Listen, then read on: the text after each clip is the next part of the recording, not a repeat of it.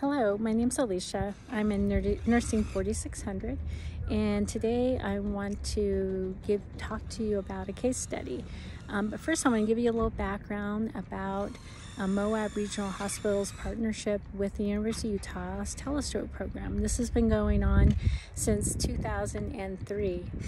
And Moab Regional Hospital is a level 4 trauma center, and what that means is that they accept patients for stabilization evaluation, patients such as traumatic injuries, cardiac arrest, and stroke. And today we're talking about the Telestroke program. We're going to focus on a case study happened in 2020. A young man named Mark, he's 36 years old. He was interviewed up at the U of U, and there's an article about him on their website. But Mark is a young, healthy guy, very athletic, avid cyclist. He had cross-country bicycled over 3 times, so he's in amazing shape. Visiting Moab as a tourist from Texas for a wedding at Arches National Park, one of our beautiful parks here.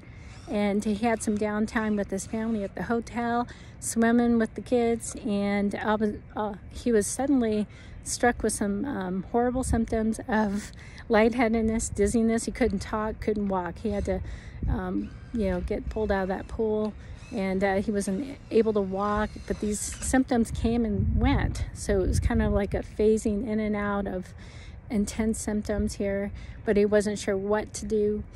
After a bit of time, his family decided to bring him into the ER here at Moab Regional Hospital.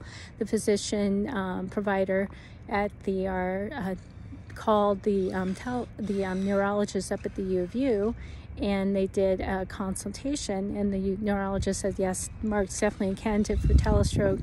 Let's get him hooked up. Did the evaluation on Mark, did a visual, audio, and evaluation along with a CT and MRI scan, and determined that Mark had an ischemic stroke, but the time frame was just too long to treat him. It had been over 3 hours, so he was out of that window. So they had to look for other treatments, and they just determined that a thrombectomy was the best course of action, and he needed a helicopter ride from Moab Regional to the U of U, 233 miles away.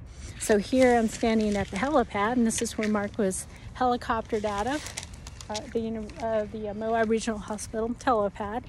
And about 50 yards away is the ER. So Mark was hurried whisked away from Moab Regional Hospital's ER to the helipad, flown over to the U, had the thrombectomy, and literally immediately had a resolving of the symptoms, and was able to walk, talk, and smile again. So it was a very positive outcome.